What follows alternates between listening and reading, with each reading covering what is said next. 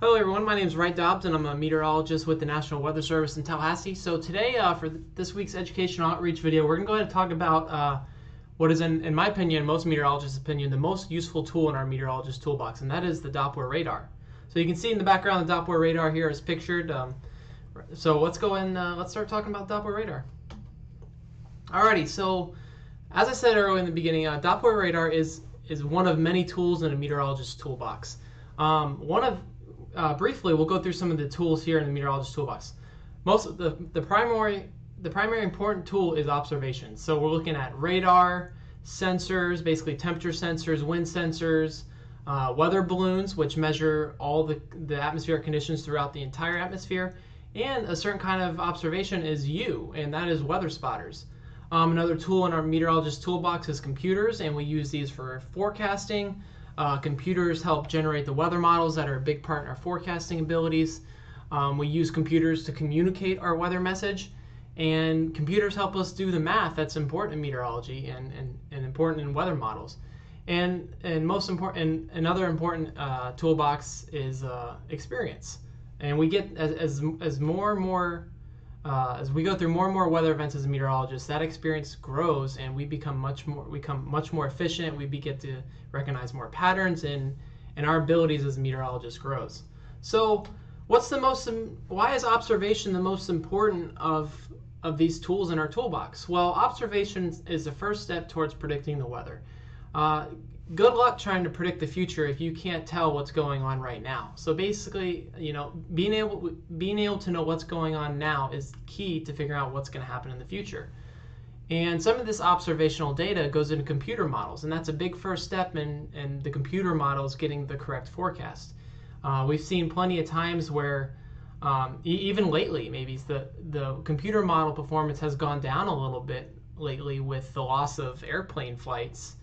Due to the decreased demand, and we've seen that model performance has gone down just a little bit as all this airplane data is not able to get into the models. So, and lastly, an observation is important because it tells us if our forecast is correct.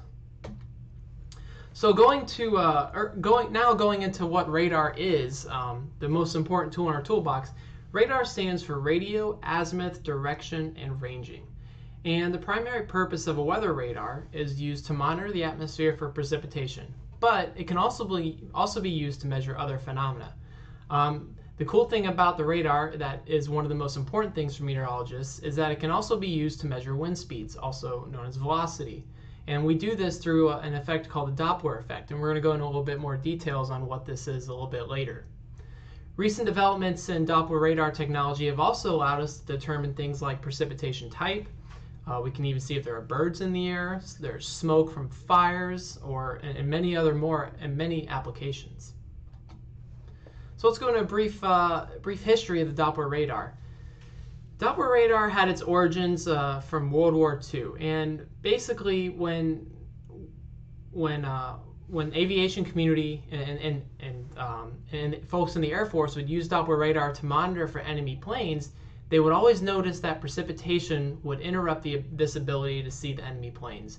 And once they noticed this, they started using what the radar would see to their advantage and to make forecasts and stuff like that.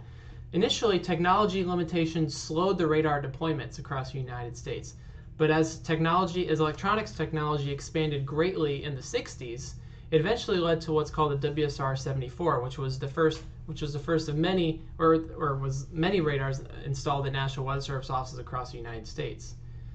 And as technology grew and the importance of radar and the meteorological community grew further and funding was increased, the WSR-88 was developed, and that is still the modern day radar that you see on your phones and that many meteorologists, including us here at the National Weather Service in Tallahassee, use.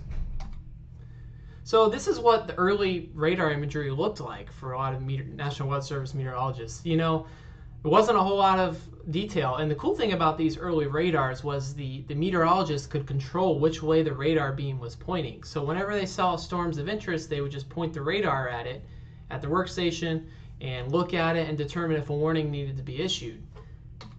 And this technology continued with the WSR-74. But as the WSR-88 imagery came out, the meteorologist could no longer control which way the radio dish was pointed. But the radio dish worked a lot more efficiently nowadays, so that use isn't really needed nowadays. So here's what some of the imagery looked like in the mid 90s to as late as 2008. As we improve, this was a group of storms out in the plains a few years ago. This was back in 2003. But as we know nowadays, radar technology has gotten much better. Here's WSR-88 imagery in what's called the super resolution era. So you can see on the left, this was what WSR-88 imagery looked like before the resolution upgrade, and after that, look how much easier you can see the tornado in this image. You know, you can see a somewhat, in the top left image here, you can see a resemblance of a hook, but as you look in the top right, that hook is very, very evident. And not only is the reflectivity data, which is on the top, improved, but also the velocity data on the bottom is much improved as well. Here's an outline of the Doppler radar coverage across the United States. So this graph, this image right here is showing where there's radar coverage below 10,000 feet. So why is 10,000 feet an important altitude to talk about? Well, that's something we're going to get into a little bit later. But one thing I want to point out here is look at some parts of the United States where you see the white on the map, or maybe even a little bit of the blue in some parts of the eastern United States. That's where there's no radar coverage below 10,000 feet. And sometimes this can give trouble for meteorologists trying to give adequate warnings. My first example, which I'll go ahead and talk about a little bit later, is my first tornado warning was a little bit late because my first tornado warning as a meteorologist in the National Weather Service was late because the lowest radar beam of the storm I was looking at was 25,000 feet, and there was no circulation evident beneath the thunderstorm that I had a severe thunderstorm warning for. But thanks to weather spotters, another tool in a meteorologist's toolkit, the weather spotters informed us of a tornado on the ground. We were able to get that severe thunderstorm warning upgraded to a tornado warning. And that was in a place called Baker, Montana, which you can see here out in this graph. Eastern Montana has very poor radar coverage. So generally, there's around 155 weather radars in the United States, and for the most part, there's excellent coverage. So now to the interesting part. How does a Doppler radar work? Well, Doppler radar works by, one, it sends a pulse of energy out, and as that pulse of energy flies out, you can see it in the image below, it strikes off a particle. It could be any kind of particle. It could be a building, it could be a raindrop, it could be hail, it could even be debris from a tornado in the air. But basically that radar beam hits the particle, and some of that energy is reflected back to the radar dish. This return pulse is converted to a signal that meteorologists call reflectivity. And another cool thing is that we're going to go into the Doppler effect. It helps determine how fast and which direction this particle is moving. Now, recent developments over the last decade can help us determine precipitation type, if there's birds, smoke, and a whole lot more. So here's what it looks like inside a radar dome. The radar dish fits very comfortably inside the dome. There's no room up there. You definitely don't want to be in there when it's spinning. Not only might you not get hit by the dish, but this beam is sending out a lot of energy right there. So you don't want to be in there when it's operating and spinning. So continue on how a Doppler radar works. Well, meteorologists need to know, it sends the beam at a half-degree angle, and not only that, as it rotates 360 degrees. But meteorologists need to know what's happening not only at the surface, but we also need to know what's happening above the surface, in the middle parts of the cloud, maybe even the top parts of the cloud. So the radar beam tilts upward and it scans multiple what we call elevations to get a complete picture of the storm. You can see this here in the graphic on the left. You see how there's a scan on the bottom, and then there's also scans that go higher up. Now these things, a full scan to get the whole storm from a 360 degree perspective can take as short as 4 minutes, or sometimes as long as 10 minutes. But that depends kind of what kind of severe weather operations we're in. Generally, when we're in severe weather operations here at the National Weather Service, we're trying to get scan times as short as we can. But where stuff like snow or maybe there's light rain, generally the scan times are a little bit longer, so we can get a little bit more detail in the storms.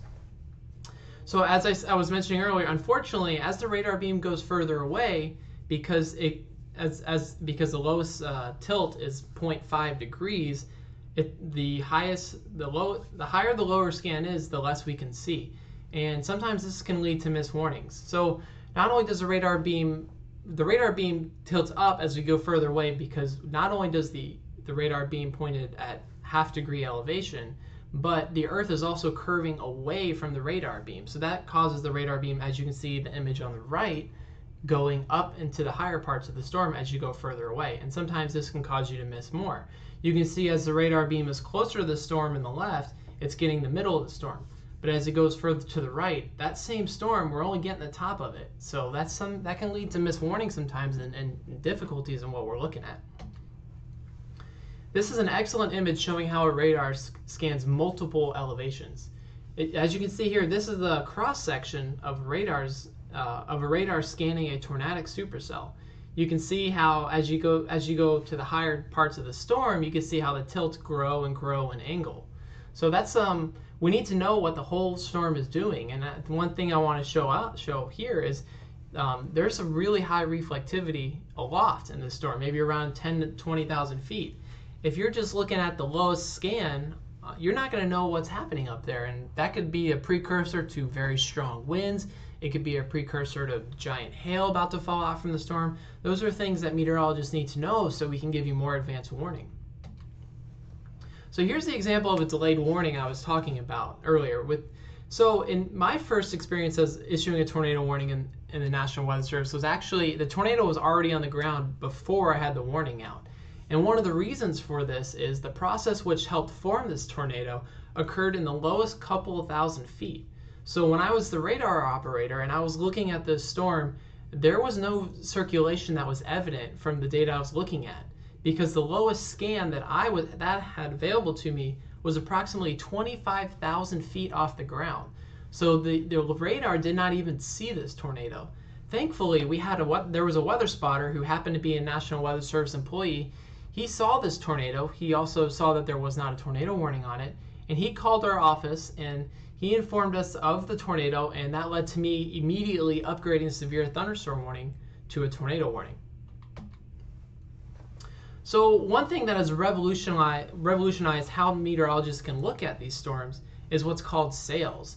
So remember I said that a lot of the processes which help form tornadoes occur in the lowest couple thousands of feet of the atmosphere? Well, sails is a new way developed in the late 2000s that helped us get more rapid lower level scans.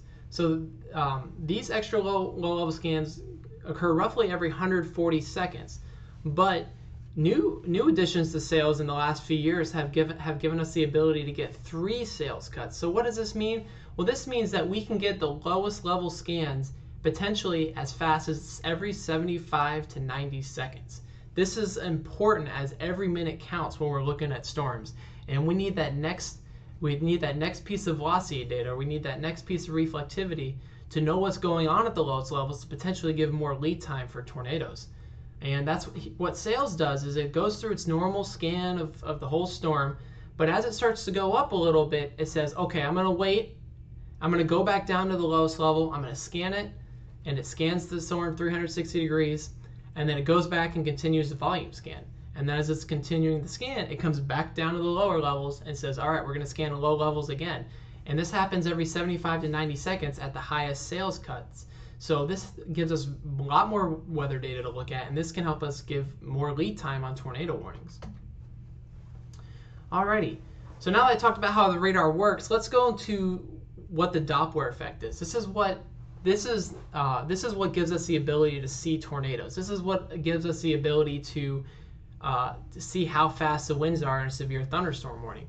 So basically, rain particles that are traveling towards or away from the radar affect the frequency of the pulse that comes back to the radar. So the radar beam's going to shoot a piece of energy out. It hits the raindrop, it hits the particle, but that particle is moving. And what the radar does is, because the frequency of the pulse coming back is different than the pulse that went out, we can do some calculations on that and figure out what the speed was relative to the radar.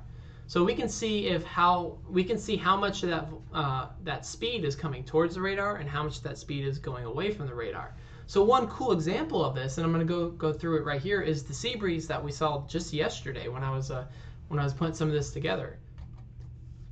So here we go. If we see this, you can see the increased reflectivity from places like Sopchoppy to Crawfordville and other parts of southern Wakulla County and Florida. So basically the sea breeze is a rush of air coming inland. So from basically this sea breeze is a south wind coming off the water. So remember what I said in the last graphic, green is indicating particles that are coming towards the radar, and red is indicating particles that are going away from the radar. So if we look at the Tallahassee observation, the winds are coming out of the west-northwest, and they're going to the east-southeast.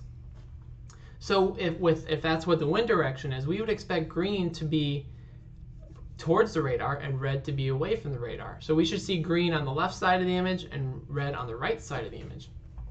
And you can see that here on the right. We can see this. Reds are over here, greens are over here, and that aligns with the wind direction. But the sea breeze coming is showing us something different. You see these greens are going against the flow that's at Tallahassee. Well, that's because, as I said earlier, the winds are coming from the south. So the winds right here are going to be coming towards the radar in places like southern Wakulla County. And one thing is the Doppler radar can't measure winds that are going perpendicular to the radar.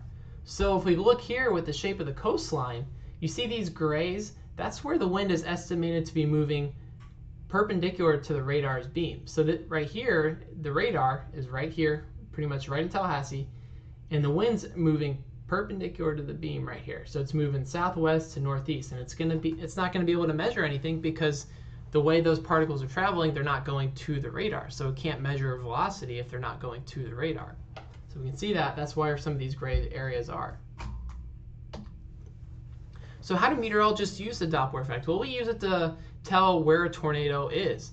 Looking at the reflectivity image here, it's hard to quickly tell where the tornado is in this example. However, we know when we were in warning operations, we noticed the greens and the reds right next to each other, and we were able. This indicated that there was probable rotation, and there was a tornado likely on the ground. So this is when National Weather Service meteorologists issued a tornado, and you can see that right here. We can see the green next to the red. Green is coming towards the radar, red is going away from the radar, and those circulations are packed extremely close to each other.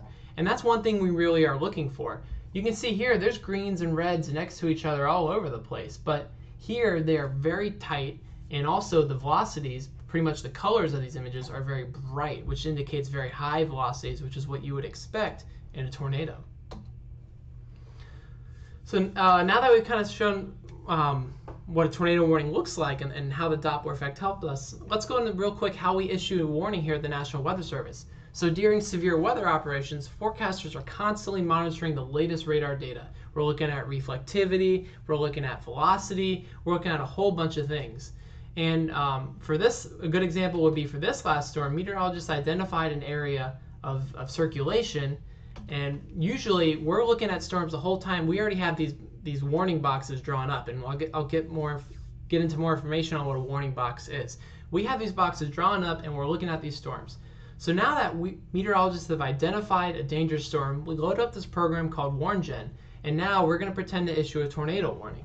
So we're going to choose the warning type. Meteorologists select, well, we see a storm that's potentially producing a tornado, so we're going to go ahead and select tornado warning.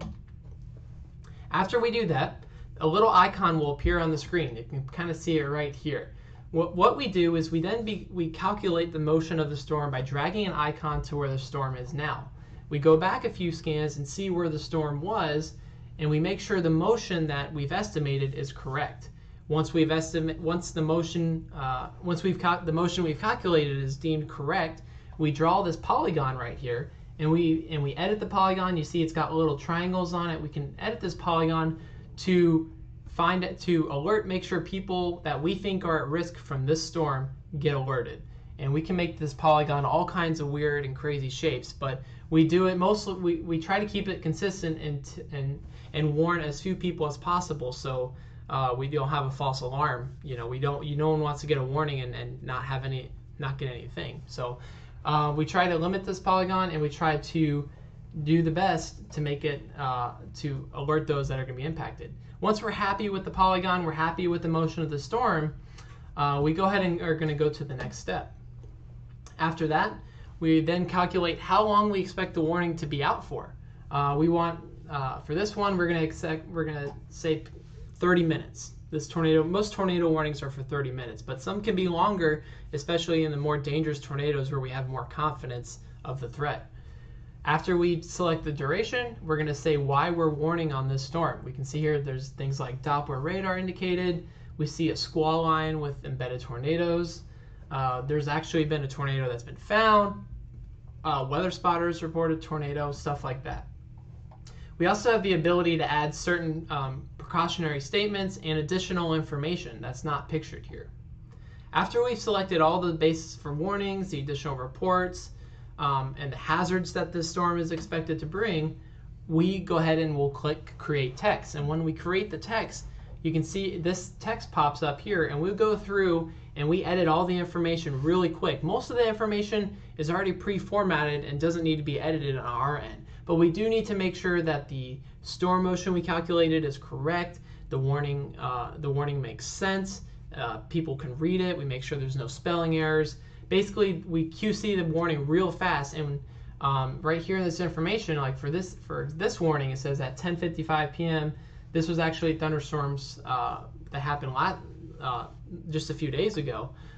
We just edit to add any additional information, and then usually this process from identifying a storm to generating the text and clicking the send button to send it out to the world takes as little as 60 seconds. And we're able to go that fast because a lot of the time meteorologists have the warning boxes already drawn, and we're just waiting for the storm to get to a certain level to issue the warning. So we've become very quick at getting this done. And as soon as we send the warning, the emergency alert system is activated. If you get, I'm sure you've seen your phone blow up for a tornado warning when we've issued one, and that's something that's coming from our office. And that's as soon as we do that, click the send button, all the alerts go out and the emergency alert system is activated. So basically, this is what the whole process looks like on our screens as we're getting things ready to go. You see the box here, the motion, and then also the on the left side, the warn gen selection where we select the hazards and then create text and get ready to send the warning out. This tool also allows us to issue warnings for other offices should they go down. All right, the last thing I'll talk about here with the Doppler radar is what's called the dual polarization revolution. So this was relatively new. This is relatively new that came back out in the came out at least a little bit under a decade ago, and this revolutionized National Weather Service warning services. And one of the cool things that dual polarization did is it expanded the observation abilities of our radar systems. And in addition, it has helped reduce false alarms from warnings. So basically what dual polarization is a normal radar on the top image only sends out a horizontal pulse. So we see the pulse goes out, it comes back down, and it's only horizontally oriented. But with dual pol, not only do we send a horizontal pulse now, but we also send a vertically oriented pulse. And what this does, I'll show here in the next graphic, this helps us determine not only the size of a particle we're measuring, which could be done with only the horizontal pulse, but now because we have the vertical pulse, we can actually determine the shape of something.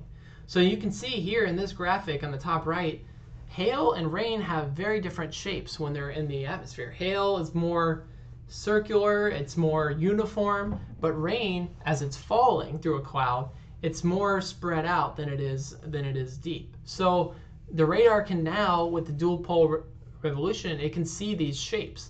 And basically, because of that added ability, we've been able to add extra products to our radar. And one of the most important that we'll talk about here is correlation coefficient. And there's other things like specific differential phase and differential reflectivity. We're not going to get into those today, they're a little complicated, but we just want to briefly talk about correlation coefficient and how meteorologists and the Weather Service use that. So correlation coefficient, one of its most important uses is for tornadoes. So we can see here, this is actually an image of the tornado that struck southern Mississippi last week during the large outbreak. So correlation coefficient, basically it measures how similar the vertical and the horizontal pulse behave between radar pulses. So as I said earlier, radar works by sending a pulse out, but it sends many pulses per second. And what we're doing is, with the correlation coefficient, we're seeing how, if the vertical and the horizontal pulse behave the same way between these pulses. If they do behave rather similarly, the correlation coefficient will be high. So we see see all these red areas here. That means what the radar beam is measuring is pretty uniform. So here there's probably a whole bunch of rain and it's all uniform. Maybe sometimes in the atmosphere in the winter it will be all snow. But for this case, why it's useful for meteorologists is, you see this deep area of blues right here? They're corresponding right by this very, very strong circulation. This was actually a very large and dangerous tornado.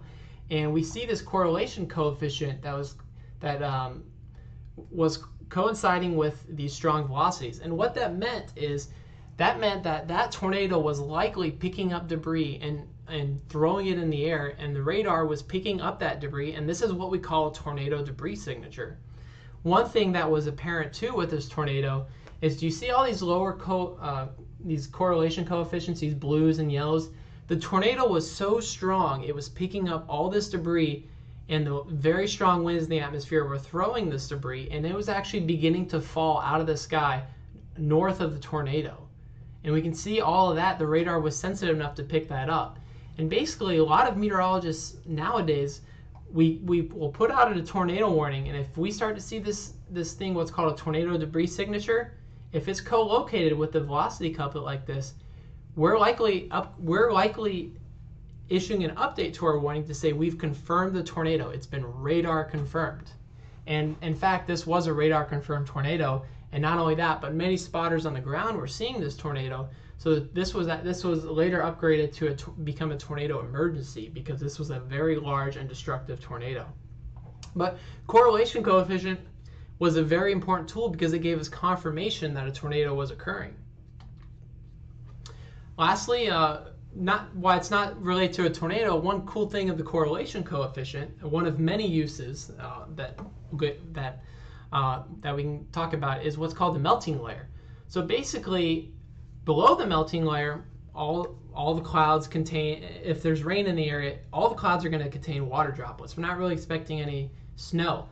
But as you get higher up in the atmosphere and things get colder, you start to get a mix of rain and snow. So this area that's a mix of rain and snow is this little ring around the radar. So the cool thing about this is, this correlation coefficient helps us find what's called the melting layer. So remember how I said raindrops are flatter, but snow is more uniform, like the flake is round and stuff like that. So we can see this melting layer, and one important thing about the melting layer is, if meteorologists are trying to figure out where the freezing layer is, it can be very important for determining what type of precipitation is occurring. So say a computer model says the melting layer is at a certain height, and we use the radar and we determine that the computer model is wrong. Well, our forecast could potentially be wrong, and we need to update folks of the increased potential for snow or other winter hazards like that. So that's another important thing. And going back to my earlier point at the start of this presentation, why observation is important. Why observation is the meteorologist's most important tool in our toolbox. And that's what one thing correlation coefficient can do.